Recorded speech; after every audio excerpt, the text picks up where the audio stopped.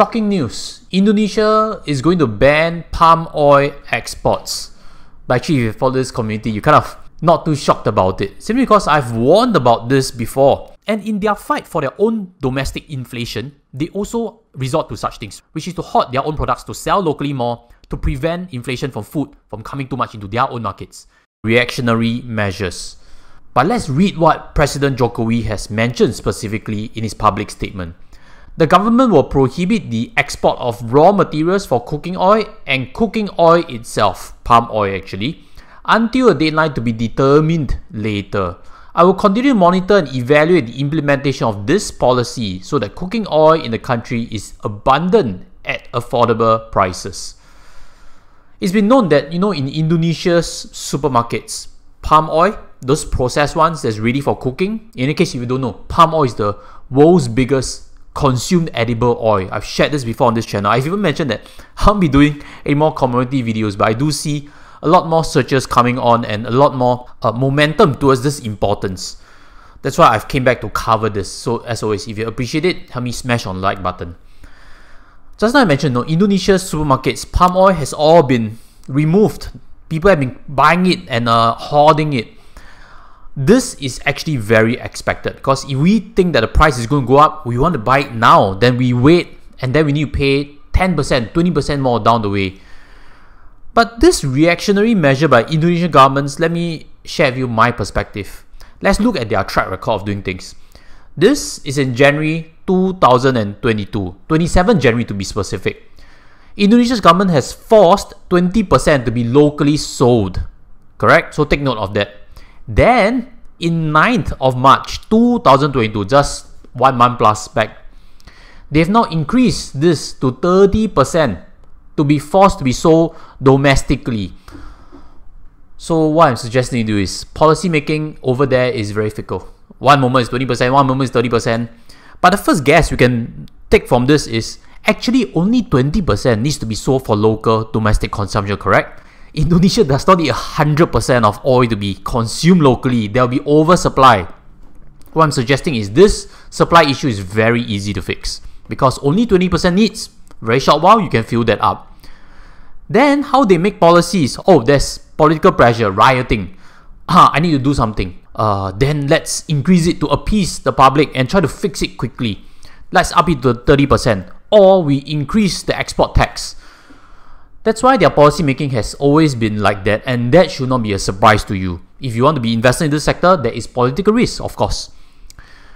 But what is the key takeaway from this is quite simple.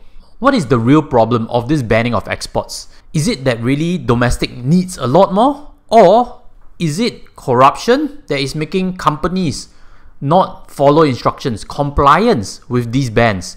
Think about it, you kind of know the answer already. So that's why whether you have 100%, 30%, 20% really doesn't make a matter if you don't know how to enforce compliance. It's like asking people to wear masks. If you have no policy that punish people, then very soon you realize that nobody cares. So it's a problem, quite possibly, on implementation. But what we want as shareholders is to know that this risk, when would it abate, correct? Because if we were to ask Mr. Market is telling you now crisis. Share price for Bumitama has gone down. Agri and First Resources have gone down 5-6%. Bumitama is fully into plantations, and they sell their products to others. They don't have a processing revenue. So Mr. Market's knee-jerk reaction suggests that it will be the hardest hit if a ban is permanent. Everybody across the board that are planting in Indonesia are down. But if you look in Malaysia side, you realize that Taan, which is a Malaysian palm oil producer's share price, has spiked up. Simply because Indonesia removed away, Malaysia's exports now become more valuable. But my question to you is there no corruption in Malaysia? Is there no food pressure in Malaysia also? Think about it very carefully. You kind of understand that this is faced globally. This knee-jerk reaction will sooner or later come out overseas also. That's why within myself and my wife, I have this motto. This year 2022, watch out for corn more than COVID. Because everything edible is precious right now. And that's why soybean's price has actually spiked. You see that soybean has climbed 3% just for today. And just to give you some backstory on soybean. Soybean is the third most consumed oil. First, palm oil. Second, sunflower oil, which is right now under attack from Ukraine and Russia's exports. Nobody dares to openly mention they are exporting. And then third is soybean. And who are the biggest producers of soybean? If you look at this summary table, you realize that it is Brazil, followed by US and Argentina. Actually, China makes the most soybean, but they need it for local consumption. So China is again producing internally for own consumption. The world is fighting and bidding for this. And just now I mentioned number 3 is Argentina, correct? Take a guess what's happening in Argentina right now. Thousands of Argentine farmers are protesting in Buenos Aires, and they are also complaining about the rampant inflation. Argentina is one of the world's top food exporters and the third largest Latin America economy. It is quite easy to guess that political pressure is faced everywhere. India will soon come knocking on Indonesia's door again because they are the biggest importer of palm oil. They will come negotiating again and probably paying a huge levy just to get Indonesia to export again. Could this just be a bargaining chip, appease the public and get some political pressure to increase the prices yet again? I think there's every chance of it happening. So should you buy, sell or hold? Let me show you my own P&L since you stuck with me to here.